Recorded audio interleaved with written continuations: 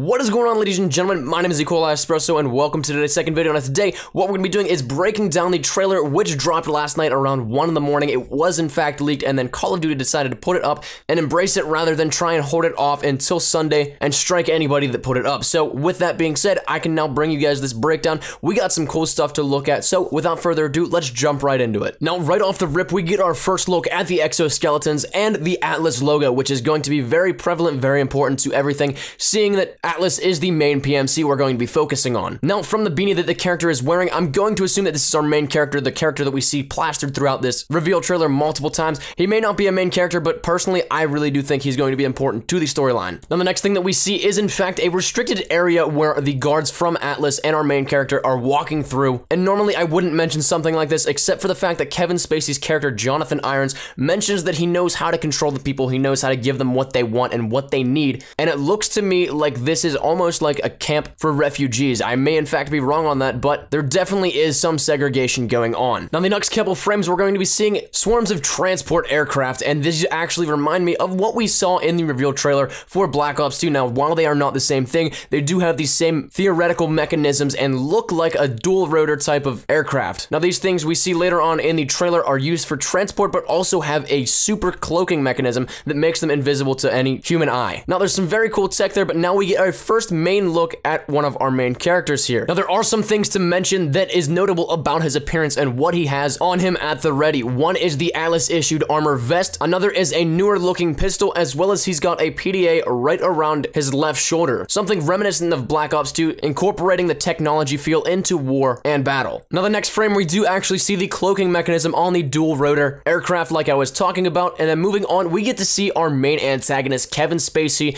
aka Jonathan Irons, in this game. Now, what we know so far is that Jonathan Irons is the leader of the Atlas Corporation. He is at the helm of it and has tremendous power, so we all know where that's going to lead us down the path to put any chilling plan into motion. Now, moving on, we get to see some post-battle rubble from what looks like a torn-up city, and then moving on, we get to see our Sergeant Foley lookalike in his full exoskeleton suit in the Sector 2 Biolab data terminal. Now, we don't know what this is just yet, but whatever happened, it got destroyed, and judging from the look on our Sergeant Foley lookalike's face, it's not too good. After that, we get to see that everyone has the exoskeleton suits. It's not just one-sided, where you get to have it and your enemies don't. Where the soldier gets thrown off the catwalk, both sides have an exoskeleton suit on, so that does kind of make it a little fair when you want to put it into terms like that, but who knows where it'll take us. Next up, we see some firefight going on in the middle of a city street that is quite busy, so it's not like a post-apocalyptic thing where people are already evacuated. People are just in the city when this is happening, and moving on to the next frame, you can see that this is possibly in Lagos, Nigeria. Now, what I'm judging on is that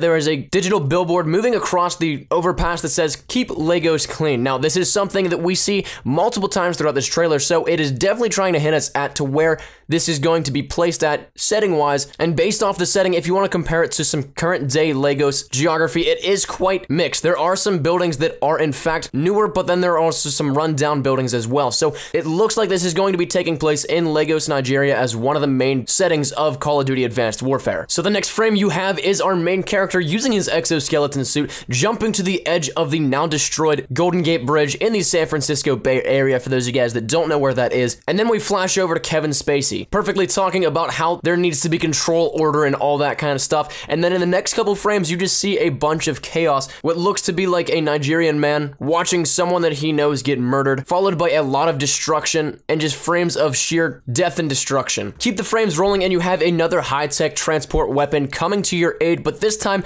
we get a very brief look in at one of our weapons, and it has a dual red dot sight, which is quite interesting, and also what looks to be like a silencer. Now, taking a look at the actual inscription on the side of the gun, it is possible that this does say BAL-27. Now, whether or not that's the actual name of the weapon, that's yet to be determined, but it is quite interesting and some fuel for thought. Moving on, we get our first look at some hover bikes. Whether or not this is going to be only drivable in the campaign is yet to be determined, but it would be a cool little feature to add in here and there to multiplayer, simply because we haven't seen any vehicles since Call of Duty World at War. Now, also, we get to see the sheer force of the exoskeleton suit. We're not going to be breaching or anything like that anymore. We're just going to be simply punching down doors. Now, I'm going to stop the video at this frame right here because this is something that I've seen a lot of people totally miss and looks to be quite important, is the fact that while we see some soldiers searching in what looks to be a jungle area, we get to see a blue grid-like scanning feature. Now, this reminds me of what we see later on in the trailer, where we get to see a scanning grenade, but it seems to me like we're going to be seeing almost an Oracle type effect where you're going to be able to see through walls, see through other objects, and be able to get your target acquired while they don't even know you're there. Moving on, we get to see some cloaking actually on characters as well, not just vehicles like we saw earlier in the trailer. Now we're to the point where we get to see the actual scanner grenade be thrown and see what the effects of it does. It acts like an Oracle mode, like I said, where you get to see people through walls, through objects, all that kind of stuff. And then we also get to see an in-depth look at what our red dot sight may actually look like. After we see Kevin Spacey talking a little bit, we get to see another freeze frame of where we get to see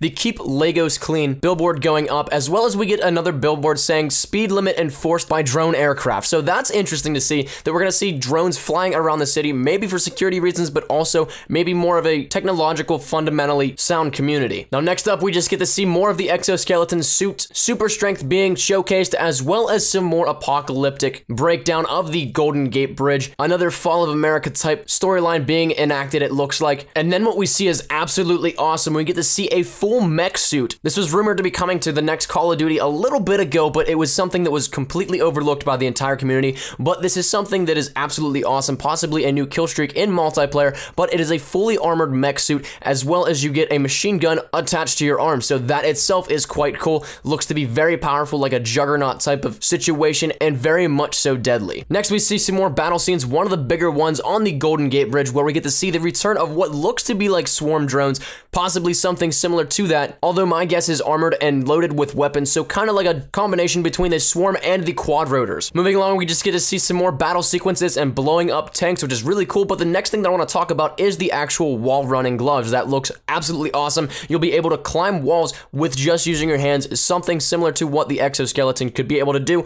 but this one giving you spider-like powers, which is absolutely cool. I'm kind of hoping to see that come to play in multiplayer, but it is too early to speculate on that. After that, we get to see some more footage of the hover bikes as well as these swarm drones. Now, the next thing that I want to talk to you guys about, though, is the elevator sequence where our characters are able to set up a Kevlar-looking tarp, being able to block bullets and give immediate cover. So that's something that is very cool and possibly something that may be very overpowered if it comes to multiplayer, but regardless, it looks awesome. Although, here's another thing that I want to elaborate on a little bit more is the fact that a lot of people miss this too as well, but the Vectron Energy logo stamped on the elevator door, as well as a console in the background whenever you get shown the pan of the characters going on. So my guess is that this is going to be an assault or raid on some other company, probably a big piece to the storyline that we're going to be seeing, and a lot of it to be coming in the near future. Now we have Kevin Spacey walking away, looking out the window, pretty much saying that he's going to be the one in power when this is all done and over with. After that, we have some more sequences that we've already kind of seen, the dual rotors, more action shots, and all that kind of stuff. Now the next thing that I really want to talk to you guys about, though, is this right here. This to me blew my mind, and it absolutely looks crazy. It's either a laser or energy cannon, and it looks to be ridiculous. Two overpowered blasts in one single direction, and it looks to be like something you can control because of the first-person cinematic view that we have of this. So this is going to be something that's going to be playing a big role as my guess, but it looks to be something so cool in my opinion. More destruction and action scenes to come following that, but one more final jump leap kick with our new exoskeleton suit,